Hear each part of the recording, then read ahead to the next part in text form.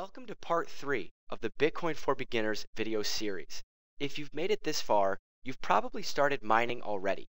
In this part, I'll be covering multiple topics, pools, and more specifically, which pool you should join and why. It's never too late to switch, and I encourage you to try different pools to see which work best for you. The Bitcoin market, where it may be headed in the future, and how we can capitalize on trading this currency. Lastly, we'll cover how to exchange your Bitcoin for cash so we can cash out into real US dollars to buy goods or services. I'll also quickly mention how you can spend your Bitcoin as well. Now, I must say that I have no personal affiliation with any of these pools, and everything that I'm going to cover will be in the video description like always, so feel free to check it out. Okay, ready? Let's get started. So which pool should you join and why? Choosing a pool that works for you and your hardware setup is important because it will ultimately determine how much Bitcoin you'll make. Each pool has a different payout structure and pool fees associated with it, and this should be considered when choosing a pool.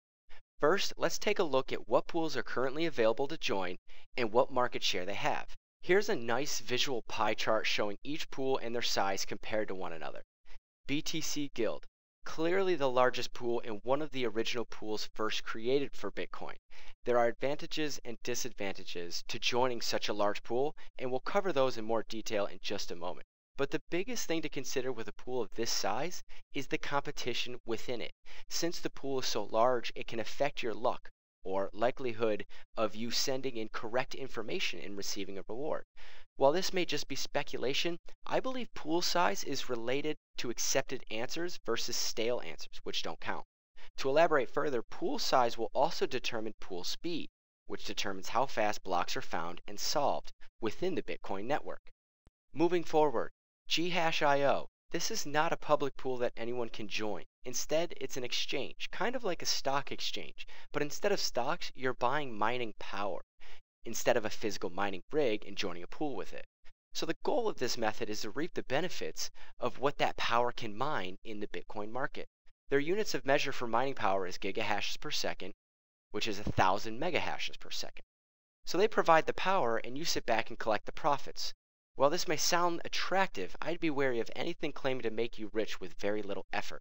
Of course, they take a percentage, and word on the street is that the return on investment doesn't match up with what the return would be if you owned the rig producing that amount of power. But for the reason that it's not available to join freely, this pool is out. Next is Elijah's. This is a free, no registration public pool that anyone can join. Simply point your miners to Elijah's URL, stratum.mining.elijahs.st:3334, and you can connect and start mining immediately.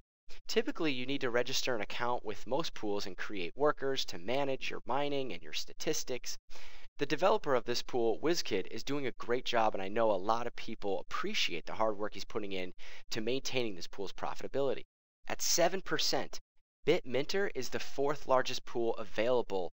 Now, registration's easy, and they even provide their own mining clients for you to use, which is cool. No one else is doing that from what I'm seeing, and this can be a huge advantage for a beginner just starting out, doesn't really want to learn how to get these miners to work. You could just use their miner. However, their client is coded in Java, which may not be preferred by more advanced users, but you can point any mining client to their pool, so it really makes no difference.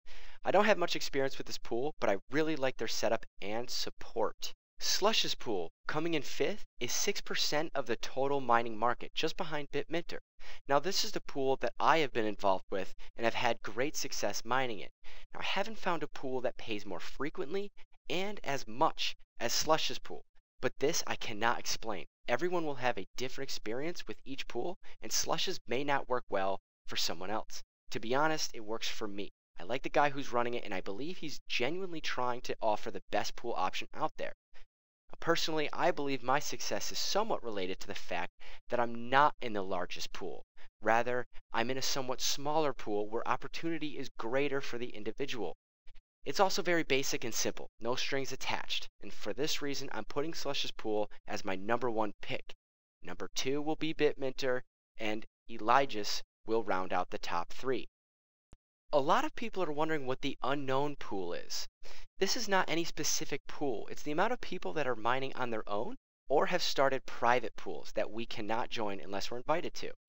Now these private pools make up a whopping 12% of the total market and is needed in the overall picture to keep all the other pools in check. If any pool gets too large, there's a risk that they will, quote, run away with the market. Some say this could happen if any pool reaches 50% of market share. But there will always be people who don't want any affiliation with any pool and will mine on their own. But more pools create more competition between them, which in turn is beneficial for the miners like us. Now we have these smaller individual pools, and these smaller pools here are also available options. However, I hate to say it, but there's usually a reason why they haven't caught on. Yes, maybe some are just starting up and take a while to build up a user base, but they move slower and find blocks slower, maybe too slow. Let's just take a look at Deep Bit, for example. This pool may only be 2% in size because they charge a 10% pool fee. So I'm not too interested in these smaller pools right now. But speaking of fees, let's take a look at a chart I found for pool fees. This is a great resource, and I will also be linking to it in the video description along with everything else that I'm talking about.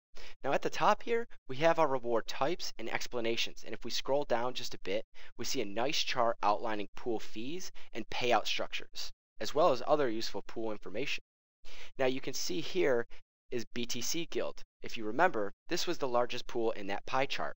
Under transaction fees, we can see that they're shared, but more specifically, shared on a PPL and SG basis. Now they have a 5% pay per share fee and a 3% other fee, which totals their fees at 8%.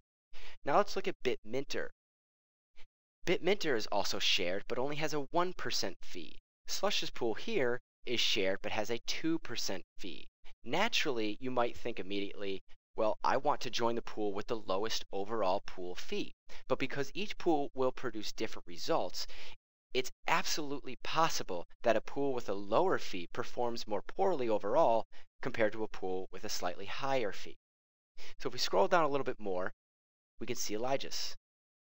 Okay, they also have a shared transaction fee, 0% pay per share fee, but it's blank under other fees, and I can only imagine that they must charge some kind of fee just to cover their overhead, which is totally understandable and normal and okay in my book. But if you look at some of these other statistics for these other pools, some of them are charging as much as 10% in pay per share fees and don't even share the transaction fee. They're kept by the pool. So if you're choosing a pool for the long haul, this is really something you should consider. That concludes the first half of part 3. In the next half, we'll cover the Bitcoin market and how much the price of a Bitcoin may reach, how we can capitalize on that, and then of course, how we're going to cash out our Bitcoins for US dollars, because that's something that everyone has been asking for. So please click here to continue on to the second half of part 3.